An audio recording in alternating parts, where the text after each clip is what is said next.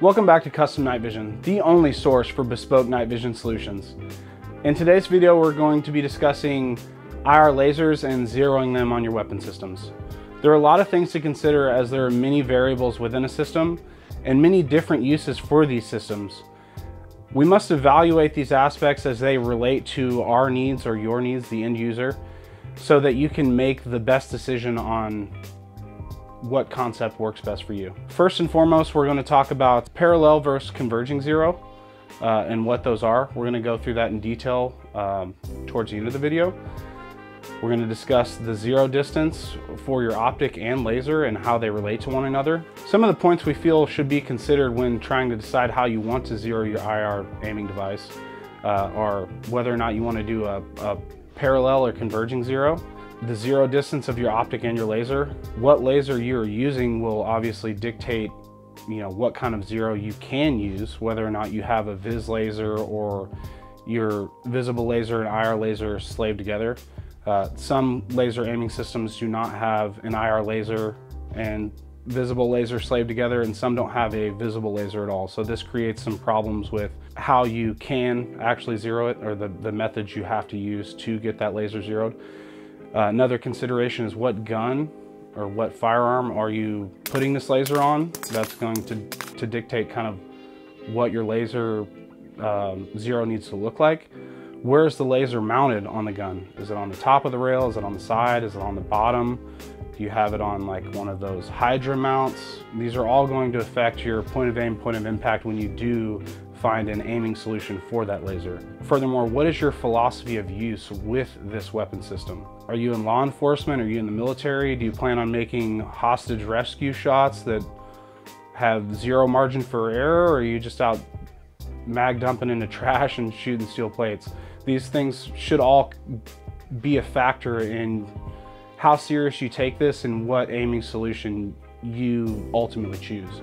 Finally, ballistic performance of the firearm will also dictate how you zero both your optic and your laser. Something to consider is, and we'll go over this more so later on in the video, when utilizing a converging zero, you're inadvertently introducing an additional variable into what I would consider like a traditional elevation hold, as most IR aiming lasers are offset, even though just slightly.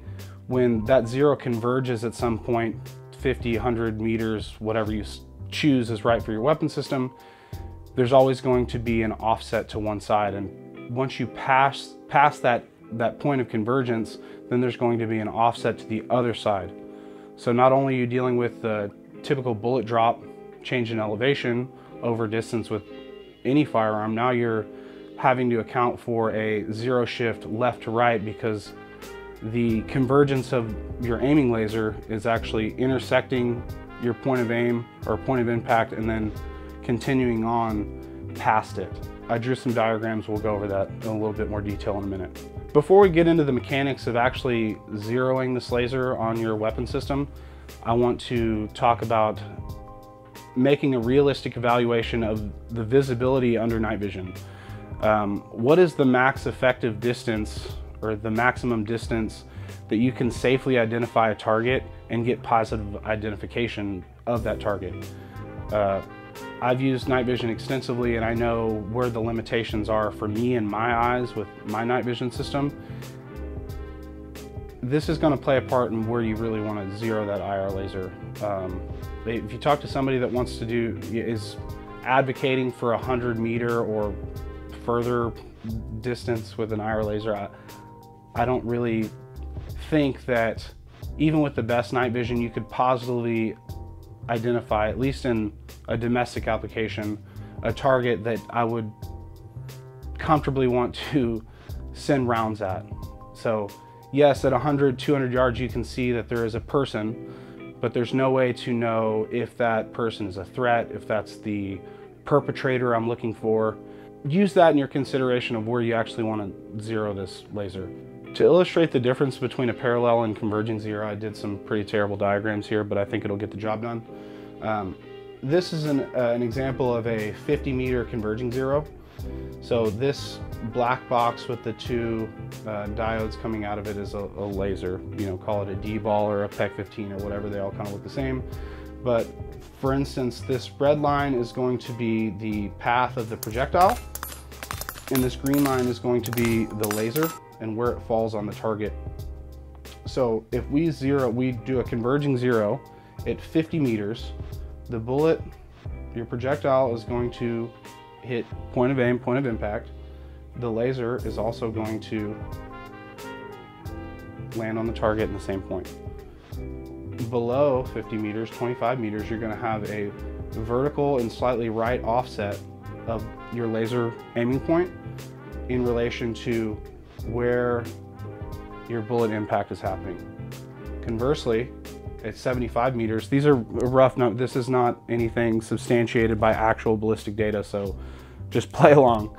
At 75 meters, the laser is going to pass the point of convergence, cross over the point of aim, and land somewhere low left on the target while still maintaining point of aim, point of impact with your projectile. So this kind of gives you an example of the shortcomings of this aiming solution or this zeroing solution. However, this is the fastest and easiest way to zero an IR laser. Whenever I put a new laser on the gun, I always, at a minimum, set it up with a converging zero at whatever zero distance my optic is set up for. For example, like a T2 zeroed at 50 meters. I can walk outside my house, put my dot on a brick wall that's about 50 meters away, and manually adjust my visible or IR laser until it's sitting directly over the top of my red dot. It's a very easy, it's an effective zero because the offsets at practical engagement distance are not that crazy. However, like I said earlier, it all depends on your philosophy of use with this weapon system. If you're in law enforcement or you're in the military and you're going to be accountable for every shot that you send down range, this may not be the best solution for you. Moving on, this is kind of a loose example of, a rough example of a parallel zero and kind of what that looks like in the real world. Again, terrible laser drawing, path of projectile, center of the target, path of laser, always a little bit high right because that's essentially the offset of the laser in relation to the center line of the bore. On the target, you would see something like this. 25 meters, your impact's going to be a little bit high, 50 meters, dead center, 100 meters, a little low, 150 lower than that, 200 a little lower than that. However, lasers travel in straight lines. As you can see with this diagram here, bullets do not. With respect to taking the ballistics into account, essentially you would hold the same point, you know, 50 meters, 25, you're all going to be in an acceptable window. It would be incumbent on you to determine the ballistic performance of your particular weapon system and come up with a mental dope chart, if you will, of where you need to hold your laser at different ranges. I'd like to give a more concise representation of what I'm trying to explain as it pertains to ballistic performance in relation to laser aiming solutions. So this is not an accurate diagram by any means. I'm showing 50 meters to the target here. This is the muzzle, this is the laser. Lasers travel in straight lines to infinity, okay? Bullets do not. However, you know, this distance, depending on the caliber, you're not gonna get really a whole lot of climb and impact. Most calibers are gonna be firing mostly in a straight line to the target. Something to consider is the optic offset also. If you have a really tall mount, that can come into play and have some adverse effects on your aiming solution. But just for representation, let's change this to 200 meters. We're going to get rid of these lines.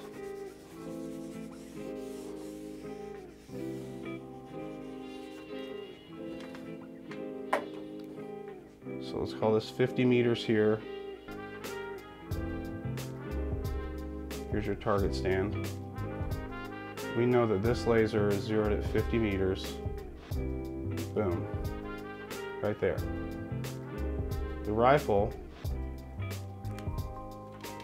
or pistol or cannon or whatever is also 0 to 50 meters. Excuse my squiggly lines.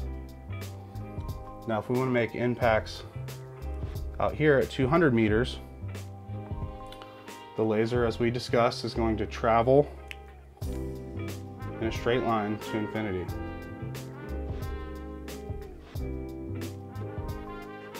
Let's say we're holding at the same point on this target, right there.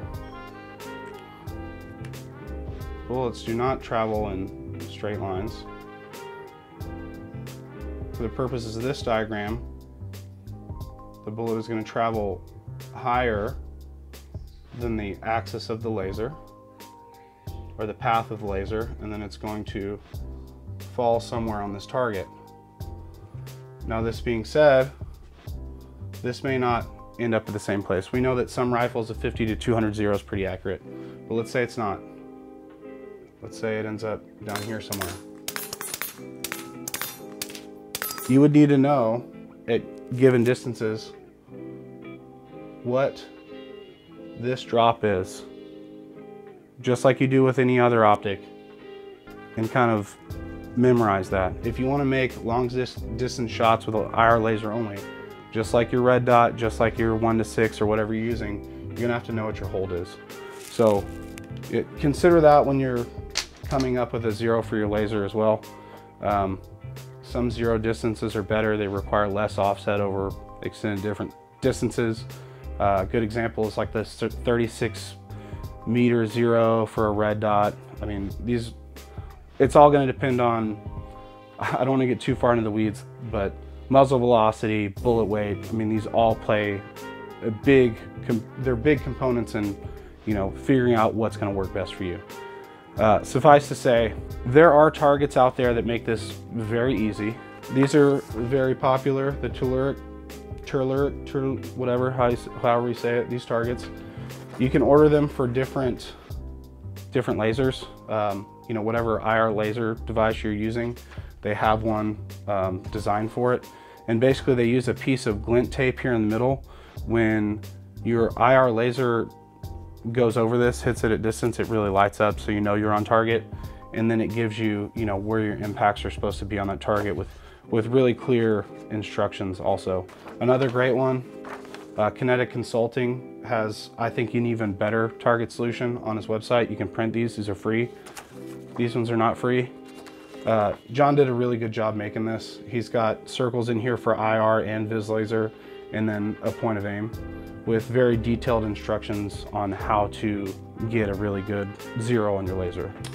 We can give a loose example of what a parallel zero would look like if you wanted to do that on your rifle. So I know that this red dot is 0 to 50 meters. I've confirmed it. We're at like 10 meters. I'm gonna put 3 or 4 shots on the target with the vis laser on and see where it kind of lands on paper. And then I'm going to confirm that it just matches the offset, the laser emitter to the bore, and I'll show you how we do that. So,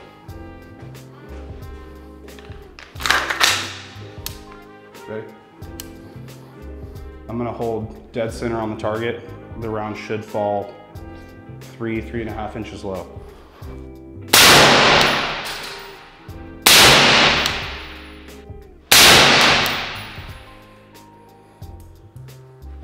So I'm gonna turn my vis laser on. I'm gonna hold center. And my vis laser is a little low. So weapon is on safe. To adjust the position of the laser, there are knobs or little screws is what they look like. Typically flathead. Some of them take an Allen key or a brass. And they're annotated left, right, up, down. So if I want to bring the laser up, go up here on the top, I can see there's a dial that says U, D with arrows. If I want to bring it up, I'm going to turn it towards the up. A few clicks, or down. Same amount of clicks. And then if I'm off left to right, I can do the same thing on the side. essentially turret. It's just inset into the laser. You can click that. Each laser is going to have a different measurement per click. Some of them are half MOA, some of them are a full MOA. I'm actually not sure what the measurements are on the INGAL, but I would have to assume it's probably a half. Yeah, but essentially this is what it would look like. This is how we recommend you do it. Find a range that's 25, 50, 100 meters, whatever you decide works for you. Put a couple shots on a target of your choice, and then this is how you adjust the laser. Come back and confirm. Once you've evaluated all the different considerations we've gone over today, input your own data as it pertains to your equipment, and made a decision on a zeroing solution for your equipment, be consistent with it. If you have multiple guns, try to get them on the same program and go out and train with it. Push your limitations with that solution, with that equipment, to really find out where your shortcomings are and then work on them. If you are new to night vision and you're just getting into night shooting, I highly recommend you go take a class with a reputable instructor. John, Kinetic Consulting, he does a really good job with the intro and intermediate night vision classes.